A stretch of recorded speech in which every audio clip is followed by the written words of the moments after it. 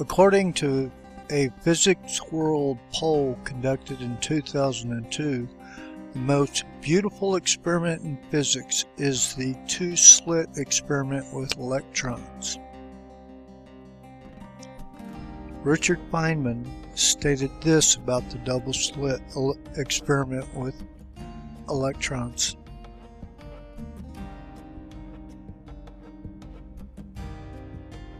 Many people have tried to explain away the double-slit experiment and quantum wave collapse in general by invoking what is termed decoherence.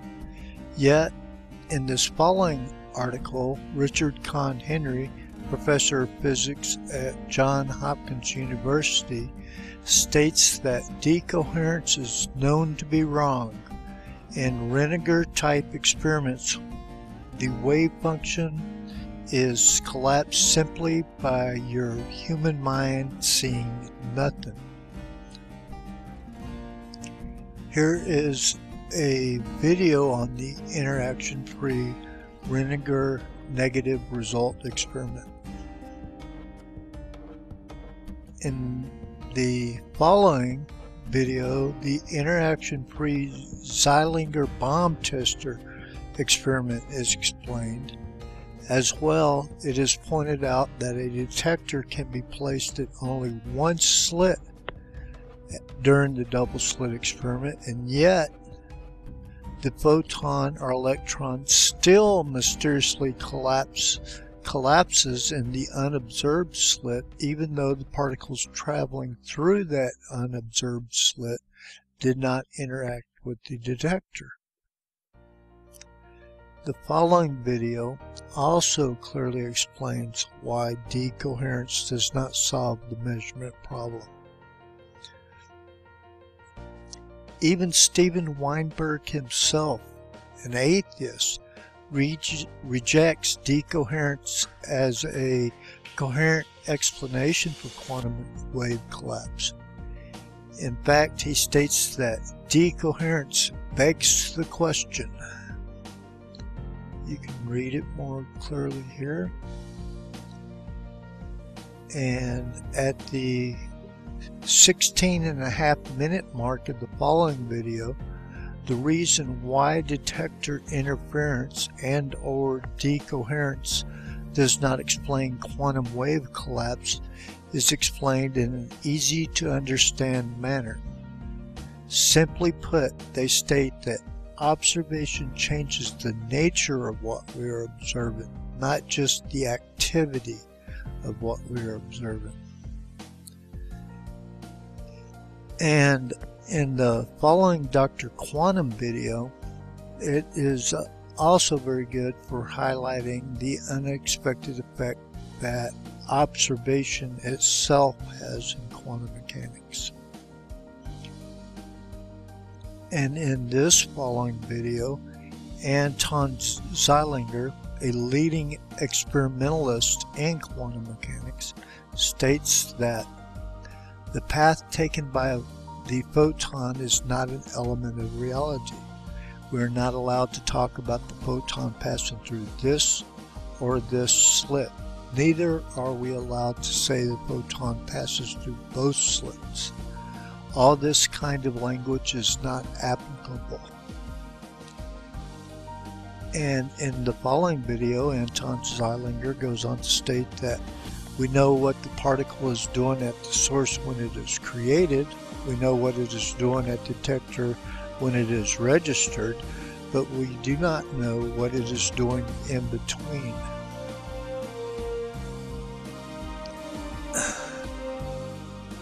Yet, contrary to Anton Zeilinger's claim that we know what the particle is doing at the source when it is created, and we know what it is doing at the detector when it is registered, but we do not know what it is doing in between.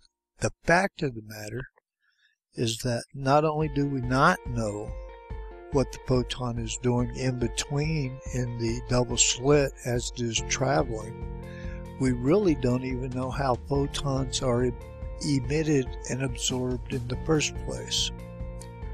The following Wikipedia article on quantum electrodynamics states it this way: it is important not to overinterpret these diagrams. Nothing is implied about how a particle gets from one point to another.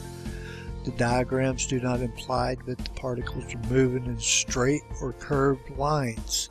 They do not imply that the particles are moving with fixed speeds. The fact that the photon is often represented by convention by a wavy line and not a straight line does not imply that it is thought that it is more wave-like than is an electron. The images are just symbols to represent the actions above. Photons and electrons do somehow move from point to point. Electrons somehow emit and absorb photons.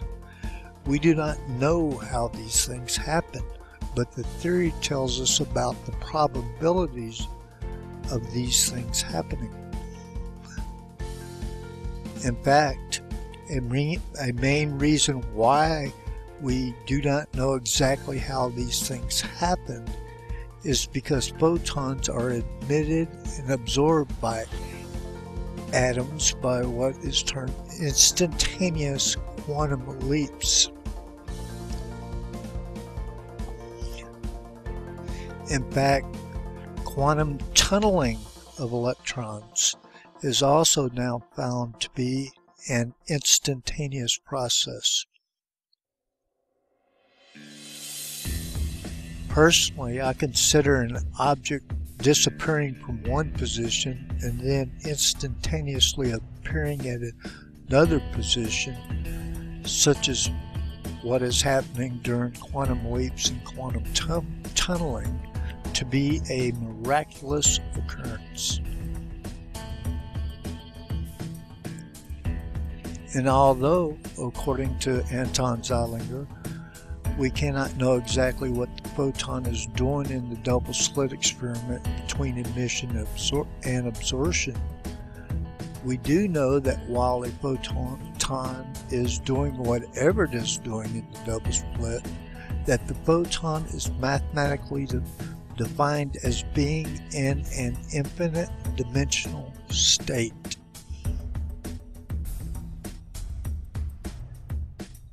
Defined as being in an infinite dimensional state that also takes an infinite amount of information to describe properly.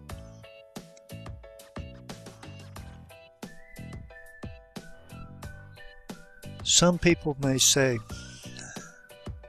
but hey, whatever the photon is doing in the double slit while it is traveling in its infinite dimensional, infinite information state, we at least know that it is traveling at the speed of light.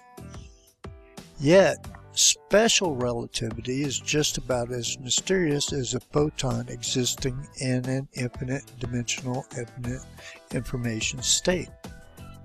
For instance, at the 3.5-minute mark of the following video, the universe folds and collapses into a tunnel shape as a hypothetical observer moves towards the higher dimension of the speed of light.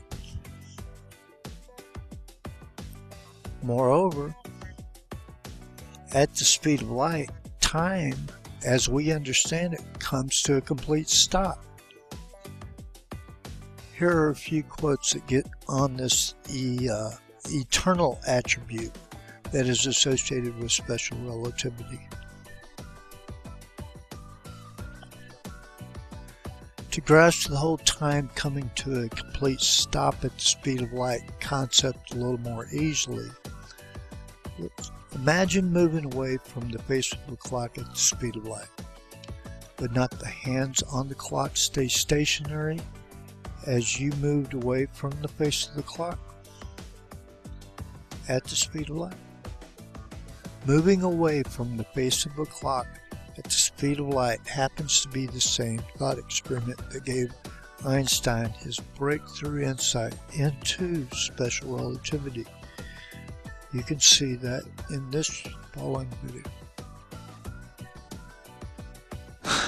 Moreover, Richard Feynman, in his role in developing quantum electrodynamics, which is a mathematical theory in which special relativity and quantum mechanics are unified, Richard Feynman was only able to unify special relativity and quantum mechanics into quantum electrodynamics by quote-unquote brushing infinity under the rug by a technique that is called renormalization.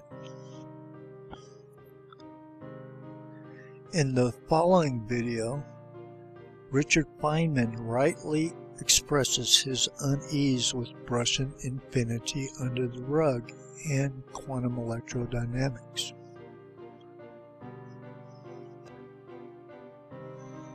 I don't know about Richard Feynman, but as for myself, being a Christian theist, I find it rather comforting to know that it takes an infinite amount of logic to figure out what one stinky tiny bit of space-time is going to do. The reason why I find it rather comforting is because of John 1:1, which says, "In the beginning was the Word, and the Word was with God, and the Word was God." The word in John 1:1 is translated from the word logos in Greek. Logos also happens to be the root word from which we derive our modern word logic, so that it would take an infinite amount of logic to know what a tiny bit of space-time is going to do is pretty much exactly what one should expect to see under Christian presupposition. In fact, as a Christian theist, I find both the double slit experiment and quantum electrodynamics to be extremely comforting for Christian concerns. In the double slit experiment, we found that while a photon and or electron is traveling in the double slit experiment, it is mathematically required to be defined as being in an infinite dimensional state.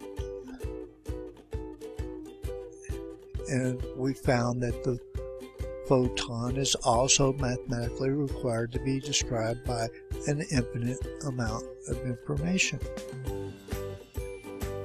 Now, saying something is in an infinite dimensional state to me, as a Christian theist, sounds very much like somebody is referencing the theistic attribute of omnipresence.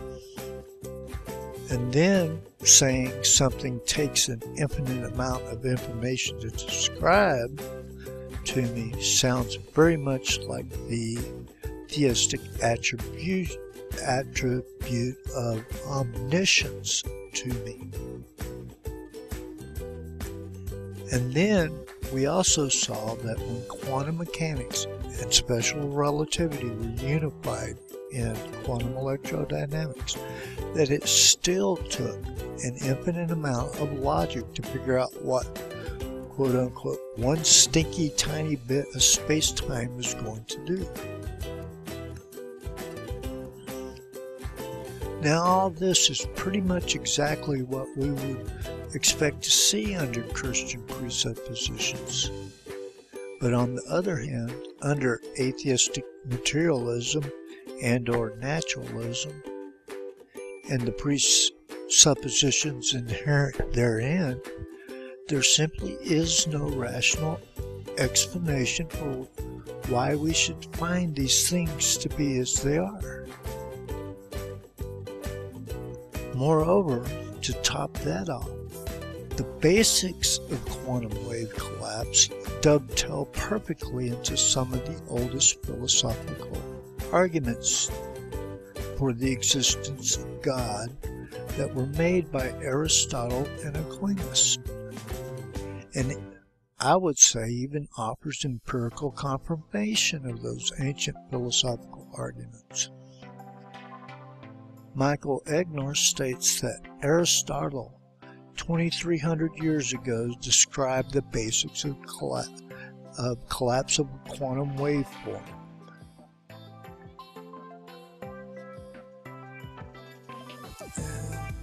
Here you can see a technical explanation and a video of Aquinas' first way argument for God, where you can, at your own leisure, see just how well the argument for motion dovetails into what we are seeing in quantum wave collapse and quantum mechanics in general. And to put Aquinas' argument much more simply, the first mover is necessary for change occurring at each moment. Of interesting supplemental note, Steven Weinberg, who I remind is an atheist, states that in the instrumentalist approach of quantum mechanics, humans are brought into the laws of nature at the most fundamental level, and that this thus precludes us from ever describing humans as being solely the result of the laws of nature. Simply put, quantum mechanics in the instrumentalist approach, which I personally consider to be the most rational approach, humans are brought into the laws of nature at the most fundamental level, and this directly undermines the overall Darwinian goal of ever trying to explain humans as merely being the result of the most fundamental laws of nature.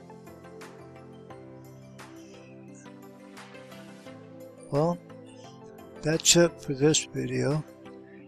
And again, all papers and videos referenced in this video may be accessed in the link provided in the video description.